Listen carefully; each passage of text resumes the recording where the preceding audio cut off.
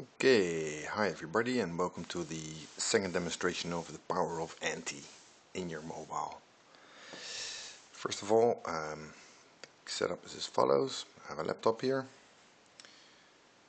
mobile phone here with anti on it, running Android 2.3.5. First of all, we will connect to the mobile network called High Speed Z. Very hard to see, I know. Doesn't matter, I am connecting to the network. This is not an open network. This is just one of my Wi-Fi access points with WPA2 encryption. Now we will turn on Wi-Fi here. And check in the settings. High Speed Z. Oh man, that's some horrible video quality, I'm sorry. Anyway, it is connected. Next step is we fire up anti.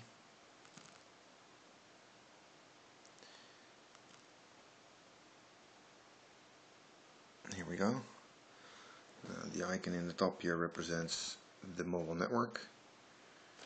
I'm gonna have to read that out to you. It's the 192.168./24. That's the one you should be choosing.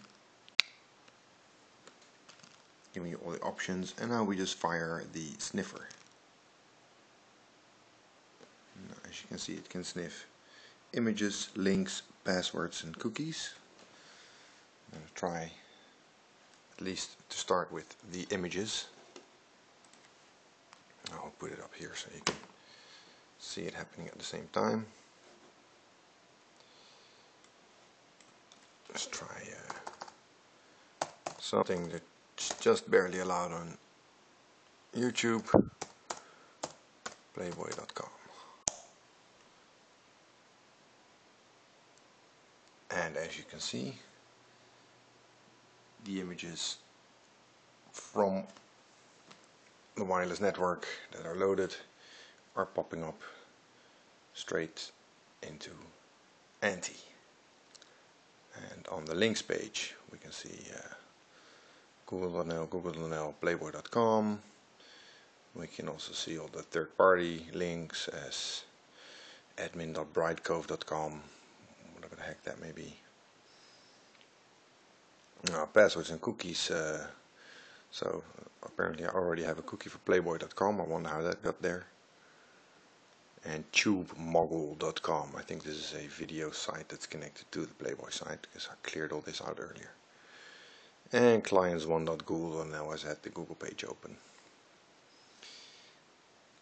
Passwords, for that I would need to either try some plain FTP, or that's something we can maybe try.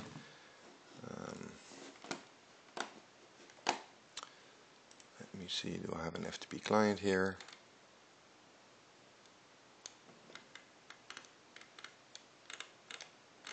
I don't. Okay, so that's something I'll set up for another test.